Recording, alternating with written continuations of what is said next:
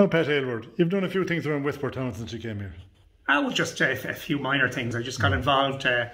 I'm one of these people that believes in participating and getting actively involved in various different things. And so when I came to Westport here first, and again, I found it a great way of meeting people and getting to know people. I first of all joined Westport Tourism, and then that naturally evolved into Destination Westport. And people say, what's the difference between Westport Tourism and Destination Westport? Westport Tourism is a group of voluntary people, non-business people who want to give back something to the town, and would be sort of like the Tidy Towns Committee in Westport evolved out of Westport Tourism, right? Just giving it. But whereas Destination Westport was people of a business sense who wanted to come together and who wanted to pool resources together in order to improve the town.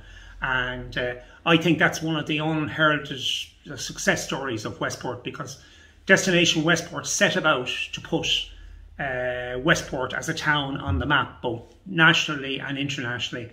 And I think most people will agree they've been extremely successful in doing that. Were they the first to do that in the country, do you think? They were the first to do it in such a successful way, yeah. And, you know, mainly people don't realise, a lot of people don't realise that hotels drive a town, right? Like it's very hard to get publicans or restaurant owners together in an organised body to actually pool sufficient resources to actually pull a town along. But hotels quietly invest huge amounts of money in attracting people to their destination. So the beauty about Westport when we got involved in it was the hotels were nearly all privately owned. And even the one hotel at the time, I think it was the Atlantic Coast at the time, which wasn't privately owned, they came in hook, line and sinker as well and joined the committee and put their money where their mouth was or whatever, you know. So the hotels here in town, the level of cooperation was phenomenal, you know. Like at the time, just give an example, you had a 3-star Castlecourt Hotel, which is now, you know, has the plaza, etc. And you had what was 3-star at the time, Hotel Westport. And they would have been in direct competition with one another. But we managed to put that aside and move forward together. And I think there's huge cohesion in the town through that. And it's the envy of many a town. And it's very hard to achieve that people have to, when they walk in the door at a meeting, they have to leave behind their own, you know, properties, interests, and think the big picture. And everyone in Westport was able to think the big picture. And that's how it was achieved, yeah.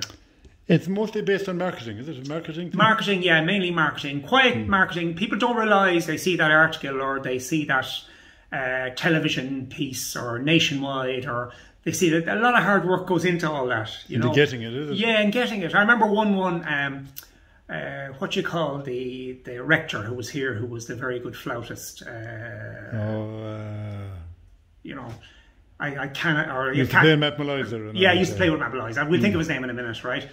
But I remember we approached Nationwide, and I did this thing, and I wrote up this article, and I said there's this Guinness drinking traditional Irish musician. I think he'd one other attribute or whatever, and I wrote this off to Nationwide or whatever, and thought nothing of it, right? And about a year later or whatever, now unknowns to me, Nationwide had come down and they'd interviewed him, right? And I remember seeing the interview on television, and the presenter de facto read out my email, right? What's Guinness drinking, traditional Irish, fluent Irish speaker was the third thing. That's right, yeah. Fluent Irish speaker was the 3 things, right? And they said it was as if they were reading out my email of a few years previously, you know. And I nearly was astounded to see that a bit of work you did and it finally, you know, bore fruit. You know, it was great publicity for the town, you know. But there's all little things like that. Would they have a big budget now? They would have. There's serious money being spent by the hotels, yeah. You're talking hundreds of thousands. And if you coordinated, like why should, if I take those 2 hotels again, why should the Castlecourt and Hotel Westport be sort of advertising in 2 separate ads on the one paper? You know, now I'm just using now it's gone online and all that, but it makes no sense. You know, it's a waste of money. You know, so they pooled all the resources to make sure that they sort of coordinated their marketing budgets. You know, and like what came out of the Destination Westport one was, and I remember asking someone, who was on the original committee, and one of the marketing ladies was leaving, and asked, you know, what was the difference between when Destination Westport was set up and prior to that? And she said that prior to Destination Westport setting up, if someone made an inquiry in their hotel and they couldn't take it, they give the number of the other hotel, yes, and they try and encourage them to make the phone call, right? But the difference now with Destination Westport is, before they even hung up, they would make the call to the other hotel, and they'd ensure that the business went to the other hotel in town.